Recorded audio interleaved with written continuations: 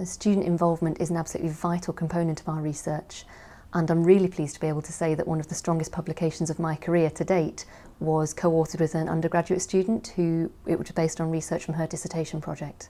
There's a very wide range of research conducted in the Centre for Visual Cognition.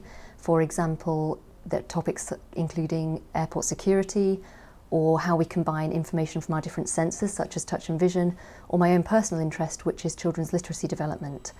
Students typically get involved quite early on in their degree, often taking part as research participants, and then later on they get more involved in the running of experiments through schemes such as the Voluntary Research Assistance Scheme or for their dissertation project in their third year. And by measuring these pauses you could discover... I think that students really benefit from having the opportunity to be actively involved in very high quality research, and they get the opportunity to investigate a topic in depth that's of interest to them, such as dyslexia. Still as you can and stare right at the middle of these dots for me.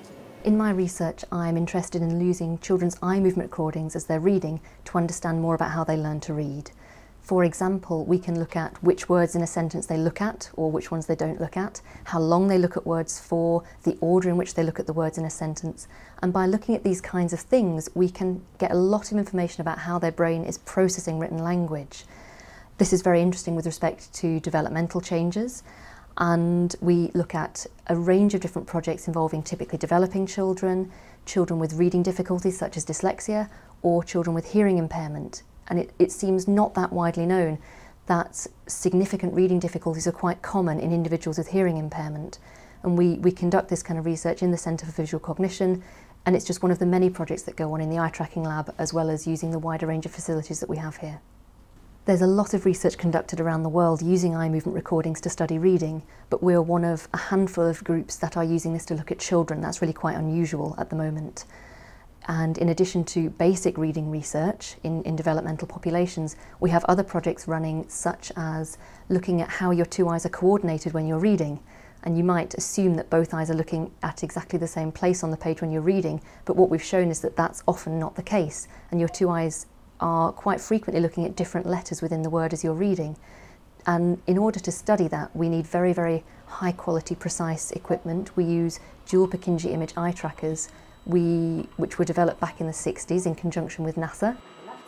We're the only lab group in the UK that have two of these machines set up side by side, and what this means is that we can measure both the left and right eye simultaneously as someone's reading to study exactly how the eyes are coordinated as they're reading. We hope that in the longer term our research will support development of specialist programmes that can help children learn to read, especially those who are having difficulties such as children with dyslexia or children with a hearing impairment. And students often seem really interested in this research.